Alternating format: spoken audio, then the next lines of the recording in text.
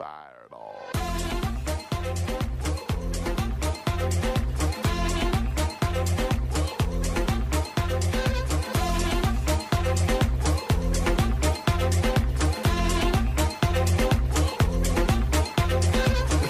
Tim and I will need a... And we're back. Barely. Absolutely. I was just sitting there talking about with some fire. Chris over there. We might maestro of tell the mumbles. public that we actually were on a bus trip yesterday, and of course Chris Kelso is always our amazing host on that bus, and he gets up and he talks and he sings on occasion, and so you did that for and a full day, a lot. and you didn't start out with that great a voice, and so now we're about to lose it, so we're going to be respectful of that. Well, the good thing is I do know by tomorrow I'll probably lose it a little bit. Yeah, we don't care. But Monday is the holiday, so I can relax one more day before we yeah, well, it's a holiday for you, but it's not for us. That is true. Anyhow, so I'm really excited. Actually, I talked to this young woman, about a year or so ago about coming on the show, and I said, you know what? I'm going to pick up the phone and ask her again. This is Claudia Price from Keller Williams Greater Northwest. Welcome to the show. Yay. Oh, thank you for having me. Yes. I don't think it was until she saw me, though, dressed up as an elf that she felt comfortable, though. Yes. Well, hey, we got to grab people's attention any way that we can. That is true. So talk about, you've been in the business for a while. Talk about, when you got in the business, how you got in the business, and maybe even answer why you got in the business. What were you thinking? Well, I started in the mortgage industry, and then in 2008, when it went down, I got out of it, and I was living in the Heights area and had moved to the Cypress area. So the house we were leasing, we actually were trying to buy it until we got that knock on the door that said your house has just been foreclosed on. Oh my! Oh wow! Yeah. And so, that's how I got into business. The person who came over, Stacy Sutter, came in and said, well, no, you're going to have to move out. Well, it turned out we ended up staying in the home. We ended up buying that home. And while Stacy was doing his BPOs, I just said, hey, I'm looking for something to do. And said, I need a buyer's agent. I'm like, what's a buyer's agent? And so that's how I got into it. He interviewed me a couple of times. And the day he called me to say, hey, I want you to start real estate school. My mom had passed away that morning, so I said, wow. Timing wasn't exactly perfect. No, it wasn't. And so he said, so I said, I'll hire someone else. And he said, no, I want you. Take 3 weeks, 3 months. I'll wait. And so it took about 6 months because it was all of a sudden. So we had all these probate issues and whatnot. So 6 months later, he called and said, are you ready to go to real estate school? I said, absolutely. And of course, Stacy's a great guy. Of course, Yeah. he's now He's a with great guy. Berkshire Hathaway Home Services, Anderson Properties, but Yes. that's okay. He used to be part of Red Day. He used to be part of the Keller Williams premier over there. And so, but, Yes. he recognizes talent, and he's a take no prisoners kind of guy. Right. So if he saw something in you, it's there. It's that fire in the belly type of thing. So he's really, when he's putting together a team, it's kind of like his way or the highway. Well, great time Absolutely. great time to tell Stacy, thank you very much for bringing in one of the great professionals in our industry. No right kidding, now. because she has knocked it out of the park. Yep. For several years, and you actually were with Signature for a period of time, the Keller Williams office there. No, Yeah, I started off with Premier, right? but I've been at Keller Williams Agents. Okay, it was at Premier. I was once again mistaken. I should do better research, right? No, it was Premier Signature. Okay, Yeah. Greater okay, Northwest. All I know okay. I did get that right then. Okay, You're a realtor But I've on always the been other at Keller side. Williams Agents. yes. If you're the realtor on the other side of one of Claudia's transactions, I'm just telling you now, you better bring it, and you better know what And you're you talking better about. close it too, by God. Because you will be exposed if you are any kind of a lightweight. Forget it. Yeah, that's Claudia's really well known for taking care of her clients and fighting for her clients. And anecdotally told me a little story. And we won't go through the whole story, No. but basically, it looked like something was going to go south. And she got on the phone and basically said, "This thing is not going south, and I expect to see your clients there today." And they showed up. And they showed up With a smile. So, you scared them. Scared them. So you work the Cypress market also, and you work Katy. So what are you seeing in the marketplace right now? Well, I live out in the Cypress area, and I've been out there for about 10 years now. So the growth out there is just, I mean, it's amazing to see all these new developments. You have lots of new builders coming in, a lot of communities coming in, And Bridgeland, for instance, they're finally building out. You have that education park coming. You got new schools out there. I mean, there's just such a big growth. And you got all the shopping going on right now. I mean, everyone's, I think, at that outlet center out there in Cypress all the time. When I pass by it, I don't think that you can ever find a parking spot because it's so packed. I mean, but that's been a huge boon to the area. The areas like what I used to call affectionately Farfield, not that far anymore. It's kind of gotten close in. You get out to that Mischke Road area and things like that, where we actually have a fairly new Capitol title that's located out there. Right. It used to be like forever to get out there, and now it's like, oh, that's part of in town almost. But you do have one issue: 290. Yeah. Is there going to be really? Bill.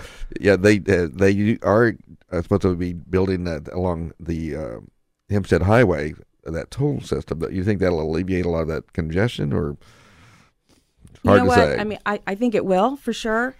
But I mean, you got to remember, there's so many people moving to Houston every single day. So I'm hoping to alleviate some of it, but I think that it's still going to be pretty busy. But even with 290 though, you've got so many things that are. I mean, you now got 99 that can cross over.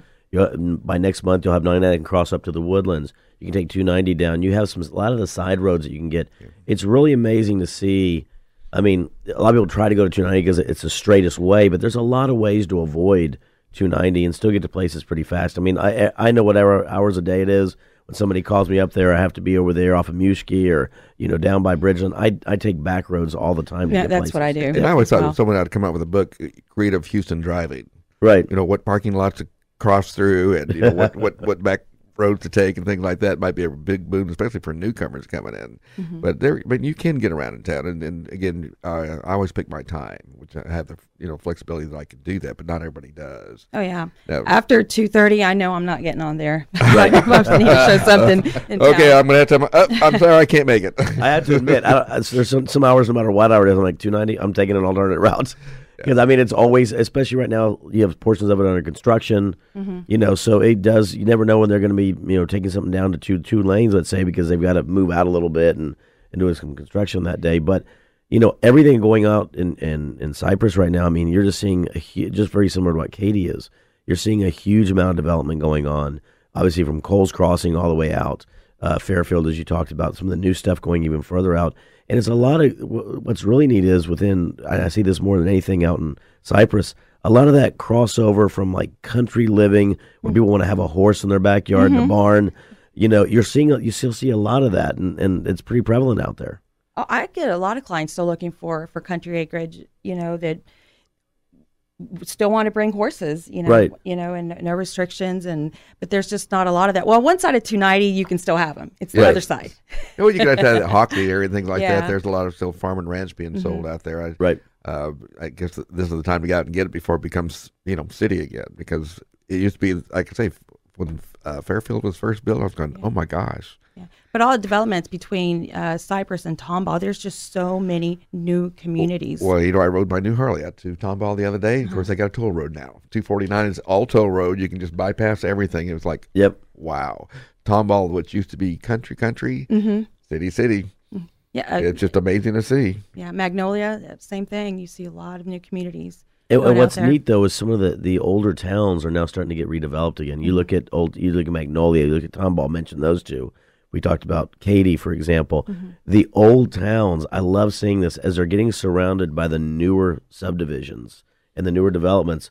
They're starting to bring people back in, and you're starting to see the combination of these older towns that have some established businesses with some new businesses going on. And it's really neat. You mentioned you're riding your bike, but it's really neat when you drive through some of these towns now and you see some of those new developments.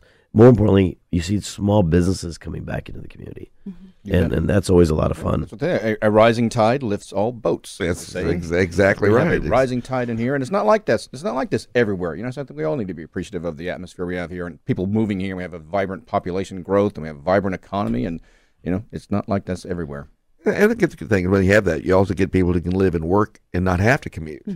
Right. Because you got a lot of businesses happening out there in those areas, and I always love seeing that because that kind of makes sense to me. It's like if everybody's living way out, and then everyone's driving in the city, that makes zero sense. But if it makes sense, if you've got a vibrant economy out in Katy, you got a vibrant economy in Cypress, and it's almost self-sustaining. It Now, is. Claudia, I you agree. you came from the mortgage industry as well as you as well, Crystal. But Claudia, coming from the mortgage industry, we've had a lot of changes, obviously, since October 3rd. What do you think about a lot of those changes? I mean, do you like them? Do you not like them? What are some of your thoughts on it? From a real estate perspective, how it's potentially either impacted positively or negatively. I mean, well, there's going to be changes, and I mean, they're done for for great purposes. I think with the the whole 3-day, if something is wrong on the closing statement, people were getting scared, and because maybe they're trying to sell another home, and now they have to wait for the buyer another 3 days, and so that right there, I think where it gets kind of scary, but it puts the agents, the title, the lenders in check. They better know, they better have everything correct and know what they're doing, because I think a lot of the changes were happening at the closing table. Yeah, and that's really unfortunate.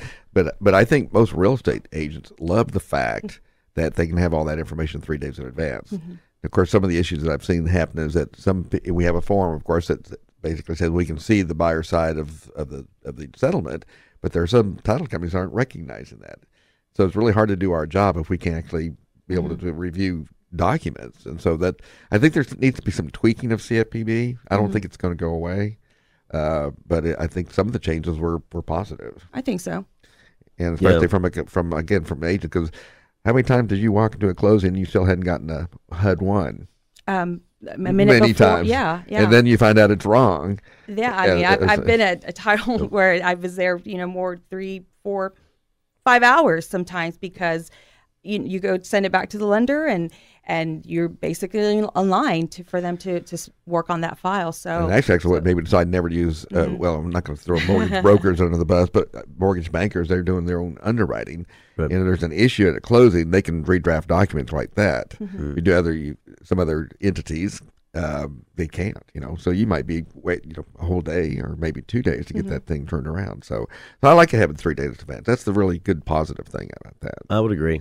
I would absolutely agree. So, How can we reach you if you don't mind? my website address is therightpricematters.com. I like that. Love it. And my number is 832-377-9256. And that is the amazing Claudia Price. The Keller Williams, amazing Right price. Keller Williams, Greater Matters.com. Northwest. out there with Danny, our man Danny. Yeah, Danny Frank. Yes. Yep. Good friend of the Real Estate Rat Pack radio show right He there. was on our premiere show, actually. That is Yeah. correct. That He is needs when to he bring was us some chairman of barbecue, HAL. Yeah, he needs to bring us some Killen's barbecue next Yeah. time he comes. He needs to That get is busy. true. Danny, we need some barbecue up in here. Danny, we need some barbecue. It's a big shout out to you, bud. Anyways, we still have one more segment to go. It's an open mic. We're going to have all these ladies back. We're going to be talking about a lot of different subject matters. But before we do so, we have one more time to thank all of our sponsors. Stay tuned. We'll be right back.